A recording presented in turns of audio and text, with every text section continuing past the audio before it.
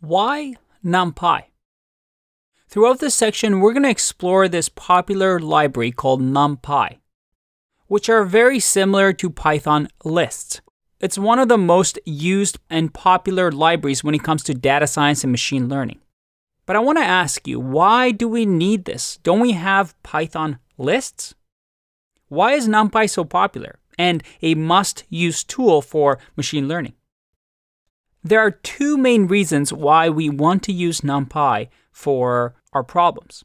You see, under the hood, many functionalities that NumPy offers us are actually written in C, a programming language that is really, really fast. If we used Python lists, it would actually be a lot slower to do some of the things that we're about to do.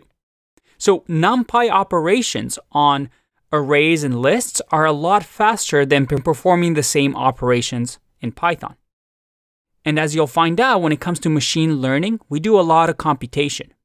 We do a lot of processing. And that's why GPUs, or graphical processing units, are used, because so many calculations need to happen. So we need to have any possible performance advantage we can, which NumPy offers. The second reason we want to use something like NumPy is that when it comes to machine learning, well, machines usually only understand ones and zeros. And things like numbers, which can be contained in NumPy, are really easy for machines to understand versus something more complicated. For example, an image can be represented in numbers, where a number represents the color of a pixel. And we'll see later on in the course where we try and convert different fields, different attributes, into numbers.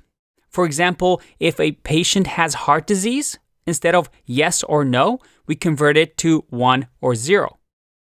This idea of converting data into something that a machine can understand, like numbers, like binary, like ones and zero, allows us to make machines learn. That's how machines learn. Machines learn by performing multiple operations. And by storing this information in an array like NumPy is a great way for us to represent that data from what humans can understand to what computers can understand. But you'll see that as we progress more and more through the course. For now, let's get started.